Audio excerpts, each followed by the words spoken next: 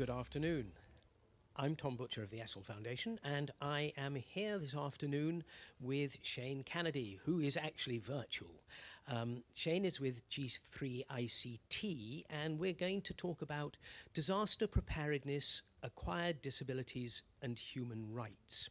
However, first, Shane, perhaps you could start by telling me a little briefly about G3ICT, what it does, and your role there. And then after that, we'll jump straight into a few questions that I've prepared to ask you. So over to you. All right, thank you, Tom, and it's an honor to be here today. G3ICT is an NGO, an international NGO that was formed to support the Convention on the Rights of Persons with Disabilities, principally the area of digital accessibility and rights for persons with disabilities throughout the world. So there are a number of projects that we engage on, including smart cities frameworks, discussions on inclusive workplaces, universities, making them more inclusive, and maturity models related to that, and a number of other things, including the DARE Index and our work with the International Association of Accessibility Professionals. So my role at G3ICT is as a senior fellow. So I help with research related to these projects and helping to design the work that we do in support of our colleagues there. Great. Thank you very much indeed. So now let's jump straight into the issue at hand. Could you tell me a little bit about the issues around acquired disabilities resulting from either natural or man-made disasters? Yes, absolutely. So acquired disabilities is a complex subject. This is due to the many scenarios that may cause a person to join the disability community, and add to that nuances of geopolitics, climate science, global and regional economics, and longstanding societal barriers experienced by persons with disabilities. It's easy to see why stakeholders may find it difficult to engage on this subject. And when we say disabilities in this context, we mean the definition used within the CRPD. So what we're proposing with this discussion is the development of resources that uniquely address the rate and diversity of acquired disabilities resulting from disasters. And these resources would aid the planning and response of governments and NGOs and benefit impacted individuals. And this would be complementary to the work on inclusive disaster risk reduction occurring under Article 11 of the CRPD and the Sendai framework, as represented in the efforts of the European Disability Forum, World Institute Disability, and many other parties. So the first point I'd like to explore is how acquired disabilities contribute to the growing size and diversity of the global disability community. It's estimated that a quarter of disabilities worldwide result from injuries and violence. And current estimates from the UN suggest that up to 100 civilians, including women and children, are killed each day due to armed conflict. So research on acquired disabilities shows that for every person who dies during violent conflict, 3 more acquire significant injuries that could lead to long-term disabilities. And the number of people who die from indirect effects of conflict is 3 to 15 times higher than direct casualties. In a decade-long study on children in armed conflict, the results were that 2 million had died, and an additional 4 to 5 million acquired physical disabilities, and 10 million experienced psychological trauma. With regard to natural disasters, studies estimate that over 3,000 weather disasters occur each year, with major events numbering in the hundreds. And the International Disaster Database shows that from 2000 to 220, over 3.4 billion people were impacted by disasters in the top 10 countries reporting such statistics. 2 common examples given for the need for inclusive disaster risk reduction are the 2004 tsunami in the Southern Pacific and the 2010 earthquake in Haiti. In both instances, it is equally important to consider the resulting rate of acquired disabilities.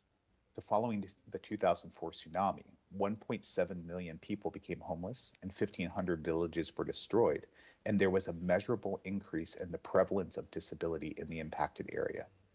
It's also estimated that upwards of 200,000 people acquired long-term disabilities as a result of the 2010 earthquake in Haiti. So these examples demonstrate why acquired disability is an important topic within the broader context of inclusive disaster risk reduction. Unfortunately, we do not believe that it receives nearly enough consideration. So the second point I'd like to highlight is that there are real measurable economic and social consequences related to acquired disabilities. So given the data on the subject, we could say that each day, hundreds of people worldwide may experience a sudden change in their social identity because of natural and man-made disasters. These individuals likely never considered what it would mean to be a member of the disability community. They are probably unaware of international conventions, national and local laws, and the availability of services for persons with disabilities, as well as the many systemic challenges to full inclusion that persist throughout the world. They could be in the acute phase of disaster, struggling for survival. They could be internally displaced or forced from their home countries.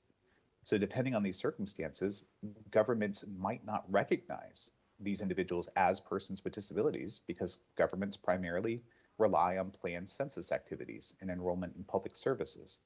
And if they're unable to account for and recognize these individuals as persons with disabilities, the existing challenges that these governments face with unemployment, with poverty, levels of educational attainment, and the digital divide will become more pervasive and could be further exacerbated by increases in the prevalence of disability within their countries, especially without prior planning or recognition for what that could mean.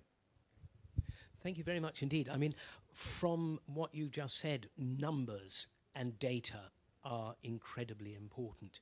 So how do you see data science being applied to address this issue? Because I'm sure it can help. Yeah, and that's something that's of great interest for G3ICT because this is central to our mission. So I'm excited to share that our work on this topic proposes a new resource to assist all impacted stakeholders. And the resource would be a predictive analytics model that would assess the rate and diversity of acquired disabilities based on multivariate scenarios. So as proposed, the model would consider historical data on disasters and acquired disabilities, patterns and recurring events, and a list of key variables to be refined by experts in the field. These variables would include the type of disaster, the condition of physical infrastructure, political stability, economic health, and unique geographic considerations. And it would be worthwhile to also include data on government human rights records and the participation in international conventions, as well as the level of investment and maturity of disaster preparedness and response systems. Social variables would also include the degree to which countries recognize and support all forms of disability, including psychological trauma.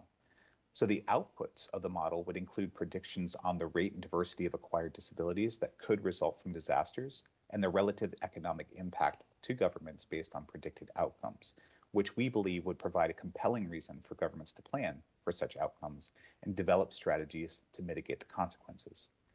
Other outputs of the model could include indices that show comparative levels of risk between countries and regions, which would be, I think, incredibly useful for a variety of stakeholders. Great. Thank you very much indeed. I think we're not running completely out of time, but one final question, which would probably sum it up, is what do you propose to do about it? Yeah, thank Sorry you. about that. I'm putting you on the spot there. Oh, no, absolutely. So this model that I just kind of described is aspirational. It's theoretical at the moment.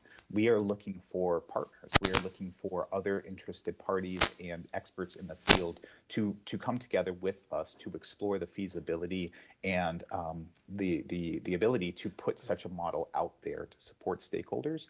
Many aspects of this model already exist in a disaggregated format from different areas of specialization. What we're proposing is to bring them together and focus them on this topic because we think this topic is very important. So next step is to invite interested parties to contact me, contact our colleagues at G3ICT for further discussion to work on this project together. Great. Thank you very much. I really appreciate your time and thank you for a really interesting fireside chat. Shane, thank you. Thank you. Thank you so much for this opportunity. Thanks. Bye.